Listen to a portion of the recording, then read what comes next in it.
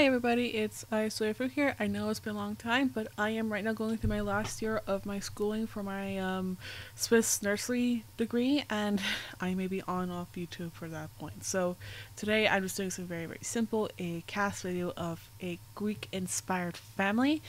As you can see here, I'm making the dad first. I try like give him a little bit more tattoos, give him that like kind of like olive sort of skin tone that most people when they think of Greek, they think Greek people have, but there are also Greeks who are light skinned and can be darker.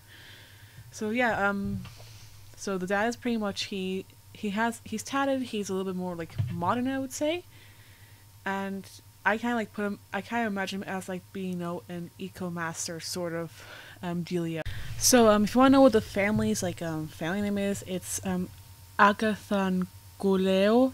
If I'm sorry, I don't speak Greek. If anyone speaks Greek, please give me proper pronunciation, because I speak German, I speak English, I speak French. I'm dyslexic, and don't ask me to speak another language. Pretty much the name means like one among the long Greek last names.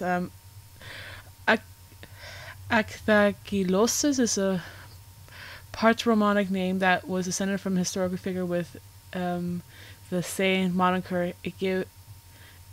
It is given to sons of historical figure. So it's apparently a historical figure in Greek culture. I've been to Greece once. My mother's been there multiple times.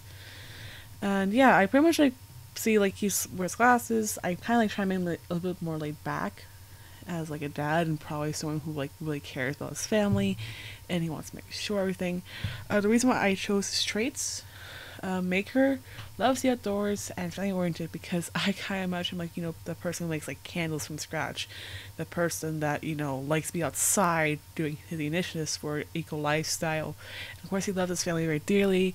I feel like maybe he had a bad home life as a child and he wants to kind of show, hey, I brought my kids to Evergreen Harvard, and if the Sims team do actually make a Greek-inspired world, I'll be happy. If they make a Swiss-inspired world, I'd be happy. We need more European-like towns, I think, and not just like English, British sort of towns. We maybe like more like Mediterranean, more Germanic. Heck, even like go more towards Russia and get those type of buildings to get more culture. But that's like besides the point. I did accidentally cut the video when I was making the wife, but yeah, I kind of figured it out, and I took a sim from the gallery that kind of had like Greek inspired looking. I did change the name to Asia, and I tried to look the name. I got too many definitions, but her traits are you'll see in a second. Vegetarian, loves the outdoors, and family orientated. I kind of see her like a garden, like I gave her like the freelance botanist sort of aspiration, because I feel like she likes to be outside with her husband, but she's like more like the side, I like to plant flowers, and I did give her the career in the floral arrangement, because she likes to like make lots of flowers, but she still grows other plants as well. And I didn't give the buildings because it's too difficult. I gave the building, if I put them to Henford and Bagley, I would make them like have simple living and be the freelance, but I put them Evergreen Harbor because if it's more the dads, and hers can like pretty much like, go in any world, say. So yeah, I try to make sure that she has like mostly greens and some blues in there from what I remember like putting in her, and I try to make it very simple, very laid back, more country like. I feel like she's not afraid to get dirty if you ask her.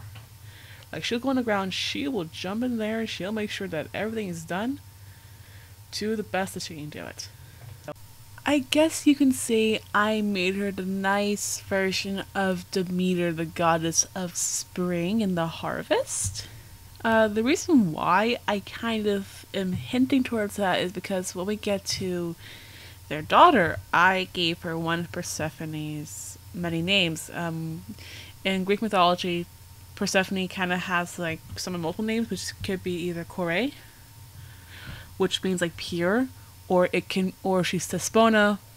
We don't know exactly, and I kind of like thought, okay, I might as well roll with it, because if you guys don't know, Claire Siobhan like kind of recorded, well, she streamed about 3 days ago, Extreme Vampire Challenge, and she decided to make Hades for her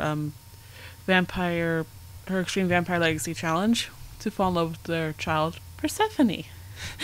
So yeah, I thought, okay, I'll go with pretty much put Stephanie's other name so I don't copy Claire Chabon, and so that she takes me down. And I would recommend you watching her streams if you can, because it's really fun and good. And now we're going on to Corey. Of course, I thought, next genetics, no, I'm just going to copy the mom's genetics really quickly. And yeah, I said before that Corey's names means like pure maiden. And I gave her traits of good and gloomy. And I kind of made sure I gave her like things that she's attracted to. I made her attracted to blue eyes and unnatural eyes, black hair. Because Claire Chabon uploaded her version of a teen Hades, who was a vampire, for her Extreme Vampire Legacy Challenge, and I follow her account on The Sims 4 Gallery. And of course, he came butt naked in my game, and I kind of made him over. So I try to like make Corey like very like attracted to those sort of things, so she would go after him. And I did make Corey also slightly taller than most of her family because I have a slider by the neck, I realized, but it doesn't work all the time. I had to get really close in the detail when I did it with her. And yeah, I gave her green eyes, kind of signify also spring. And I did like change her body type to make her a little bit like not the same curvature as her mother, but like kind of more pear-shaped, more with like nicer sort of features, softer features, like very young sort of like maiden type. And I gave her, like, the one of the new brown swatches which I actually love is like the ashy brown, I would call it more. And I kind of gave like, swooping, and I do use a lot of CC because I think it kind of helps the game for more forward like fashion. They have done better with kits, but I feel like kits, at least in kits, personally speaking, like the clothing kits for ethical and cultural things should have been a free update. That's my personal hot take, but they need to make money, and pretty much last quarter of the year, we got kit after kit after kit after kit after kit. Like, bruh, you could give us those free updates and give us like a stuff pack or an expansion pack towards the end of the year, like you did with Snow Escape.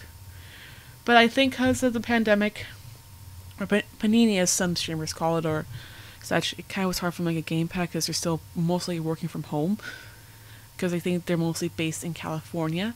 And they have that sort of problem where they can't really be in the office as much.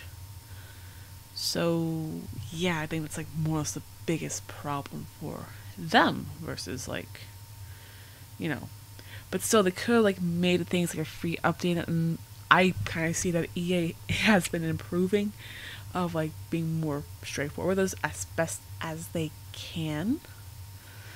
But it doesn't always work. Like, there's still some things like they can't probably do. I kind of said in an update in like of my past video that pretty much I believe they need to make sort of like some adds and features, but things that I don't think can be done, like make the aliens from Drain 2x2 also work well with the aliens from Get to Work, like kind of combine them, like here's sort of more different types of aliens for Get to Work, or like vice versa. And for you guys also know, I do play behind the scenes, my version of the Extreme Vampire Legacy, and I'm right now on Gen 3, and that is a whole mess in itself.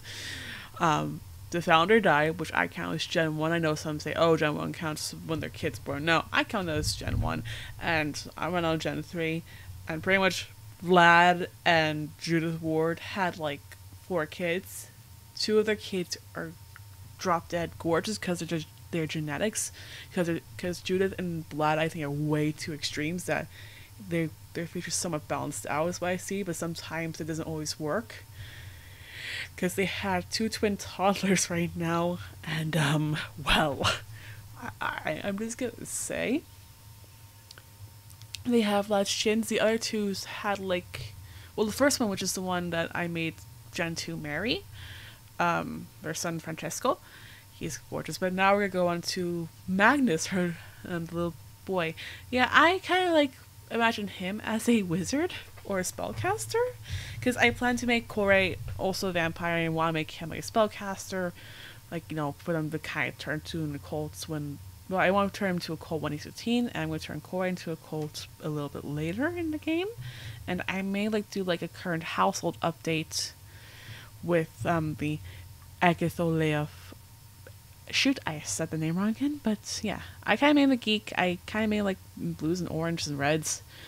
I put them in evergreen hardwood, so they kind of like are one of the very few. And I've noticed this thing that Alright guys, I want to thank you for watching the video and see you next time. Bye bye!